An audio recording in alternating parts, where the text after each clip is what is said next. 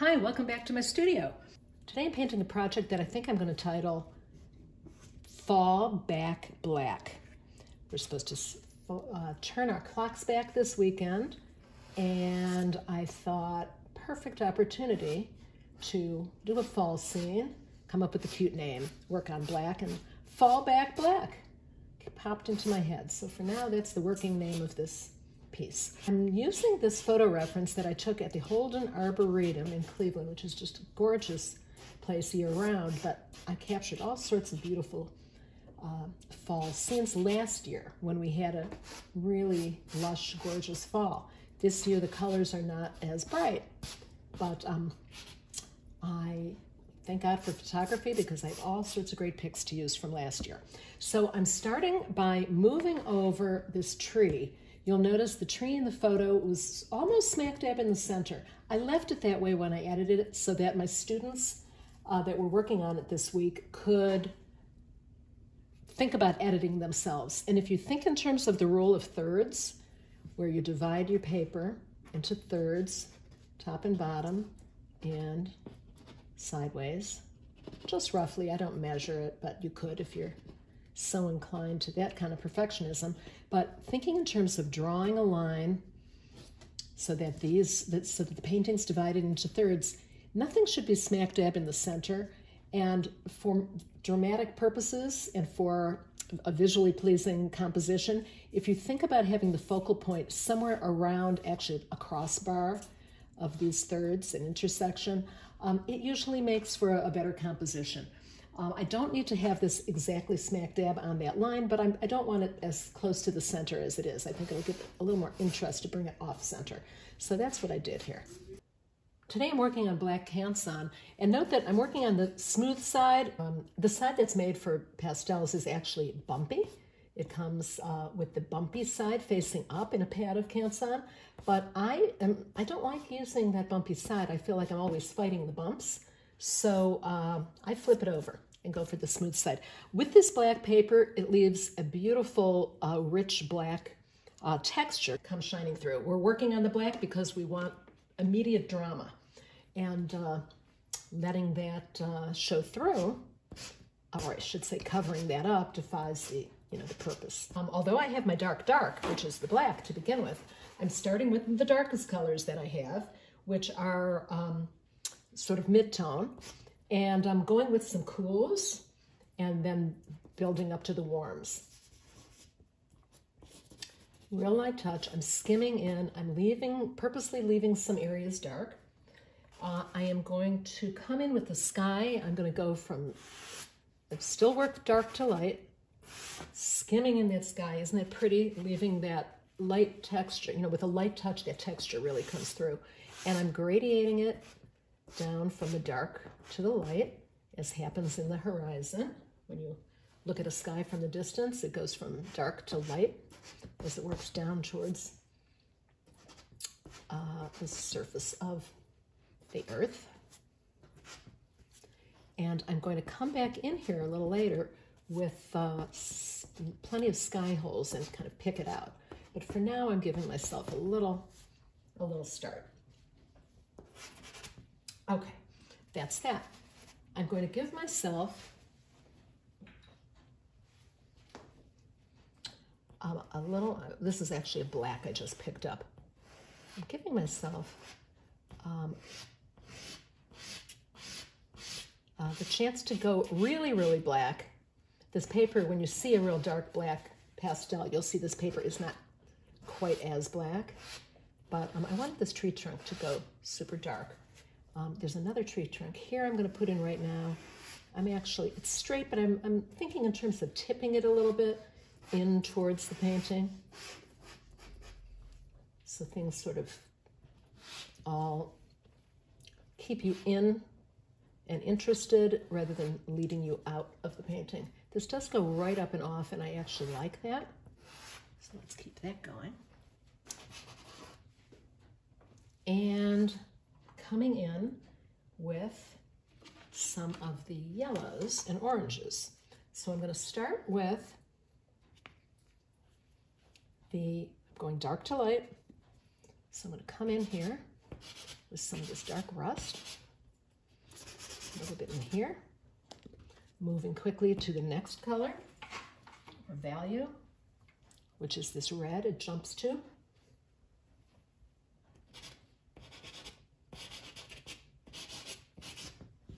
Keeping this really soft in general.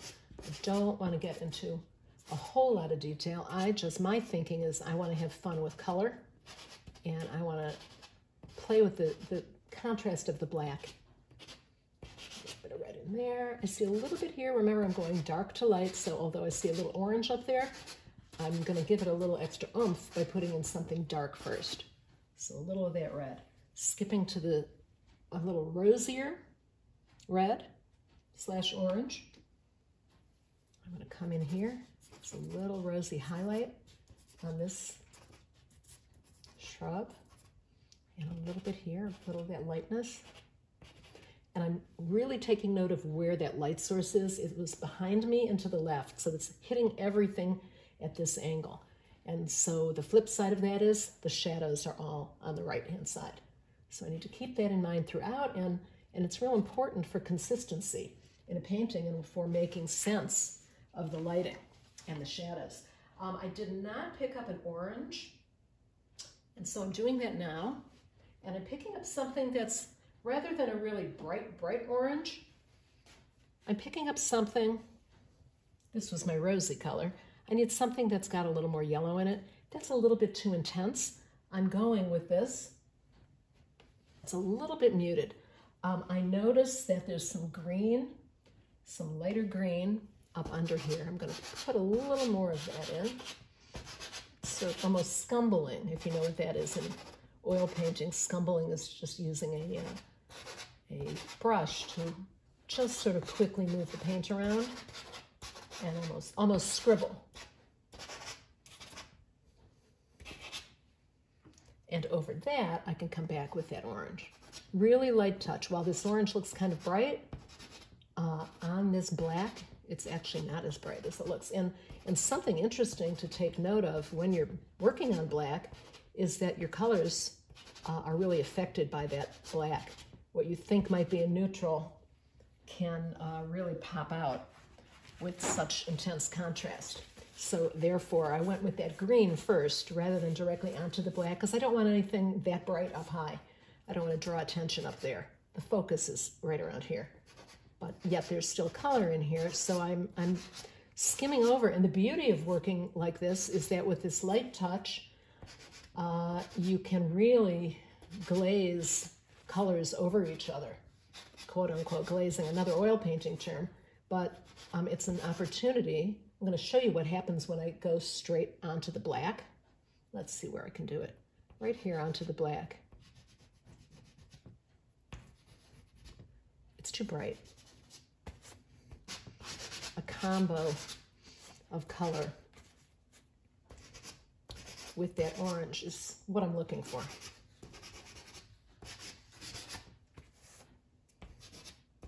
And again, I'm trying to keep everything really soft because I'm seeing this scene from a distance, and our eyes don't see everything in sharp focus. They see things in a much blurrier, softer, edged way. So there's that. I'm going to come back in and hit this with my yellows here. Starting with a little bit of a darker yellow. And I'm cleaning between application. I am cleaning off my pastels and being sure to not put any dirt down onto my painting. A little bit of this here. I see a little bit of the lime green in here, but I'm going to start with a little bit of yellow and work my way into a little bit of green up in there. A little bit here also. I'm going to come back with this lime green, and I can just touch it lightly, but it's not screaming out lime green. It's screaming out a combination, a soft layered effect that I think is so pretty in a scene like this. Now in here I have the evergreen tree, and what I'm going to do is come back in with with a little bit of my black to form the deep dark shadows inside there. Because it's funny when you know that it's black paper, but when you see it against a black, it's really a soft black and not dark enough for me. I want a little more drama. So there's the black. I'm coming in with a darker green now over that.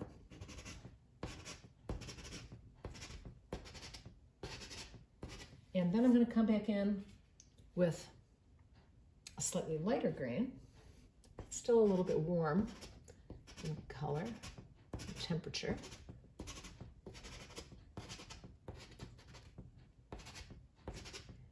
And I'm going to add a little bit of this cool green, sort of a green, but it's a little bit grayed down. It's not as intense as the grass green, but it's cooler than the greens that I used, because the evergreen trees really are cooler in color. I'm looking at one outside my window that's that sort of whitish green, you know, so many different shades, but I want to build up to that with the dark and the warmth underneath. And now I'm adding in a little bit of that cool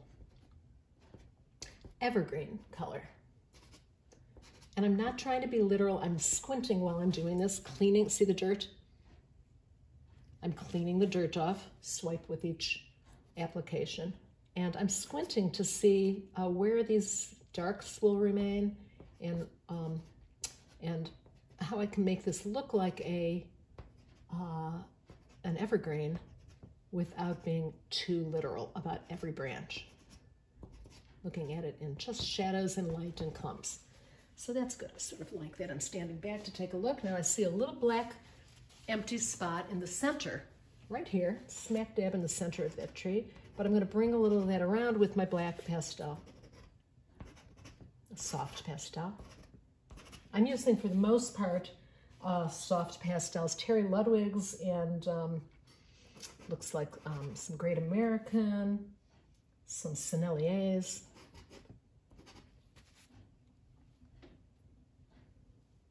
I'm going to come back and put a little burst of light on this tree. I want to reestablish the brights on there. I'm going to even come back in with a little swipe of yellow, because yellow and red make orange.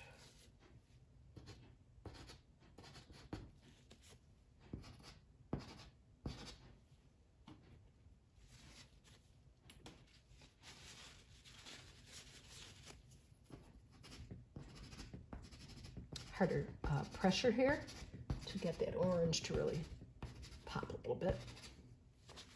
And a little bit in here. Goes a little bit deeper. I'm going to come back over that yellowish, that darker yellow, with a little bit of the red and carry some of that down. And making my own orange. All right, I'm going to think about, actually before I move on, I'm going to take a little of this green. This tree is bothering me a little bit. I want to come back in and do some little bit of painting around that tree trunk, so whatever's happening behind it continues across. And I'm going to bring this red tree behind here and let that come over. And that just is a trick to define that, that trunk. I'm actually going to take a little bit of purple, because purple and yellows and greens are a magic combination.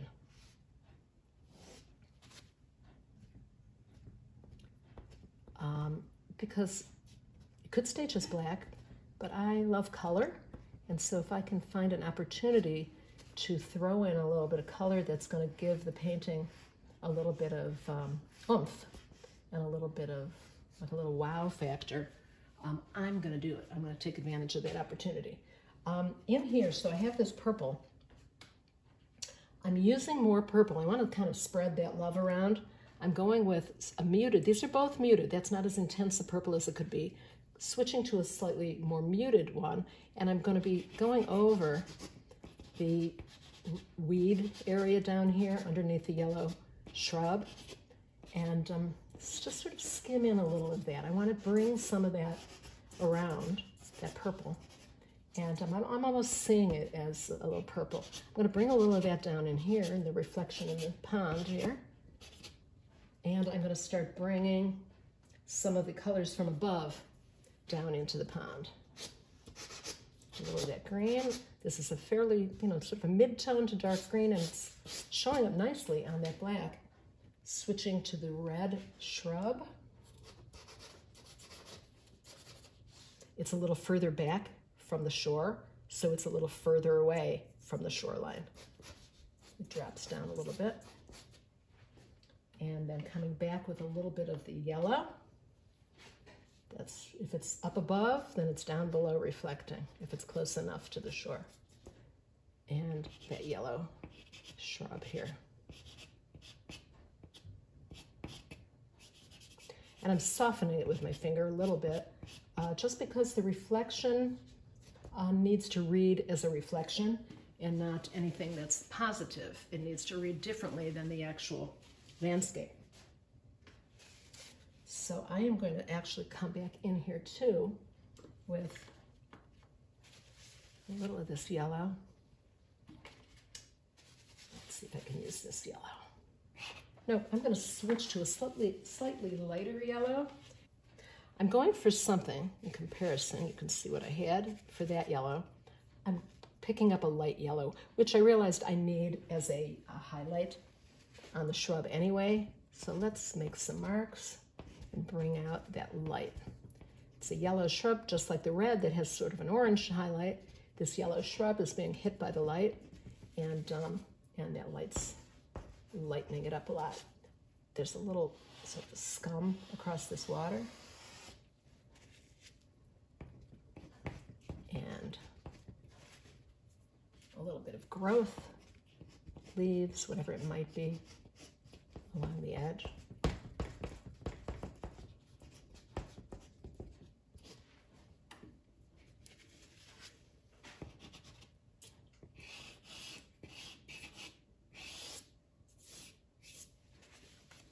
And I'm going to come back in and I'm going to create a sort of a horizon line. I'm creating the edge along this swampy pond, the edge of the landmass that's here. I'm even going to run a little of that black up into the vegetation. And I'm coming back in here and I'm going to darken up a little bit to create a little bit more in the way of capturing the dark reflections.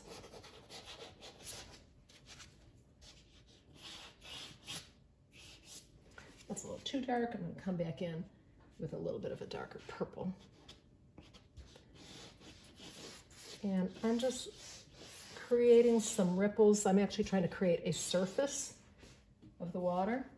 And by running a few lines just through everything and keeping these edges of the shapes in the water soft, you can create a feel of, of water. So you see the surface of it.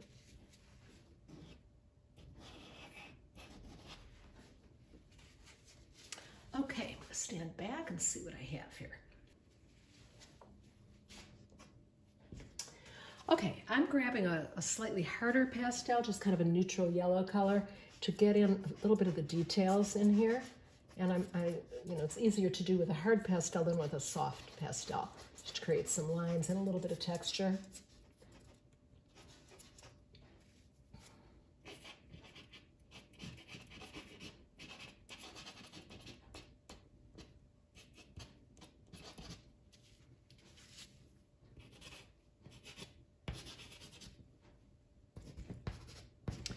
I'm coming back in with a little more firmer touch to get a little more of that orange in.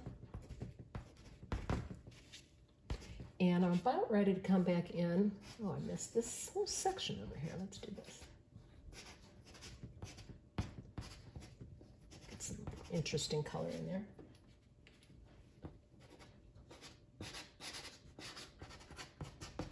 I'm going to take a sponge, a clean little artist's makeup sponge, and I'm going to soften the edge up here a little bit. I'm also going to take my finger and just dull that down a little bit. I want to create a little bit of distance and blurring that edge where the trees meet the sky builds in some distance. This soft edge just creates the illusion of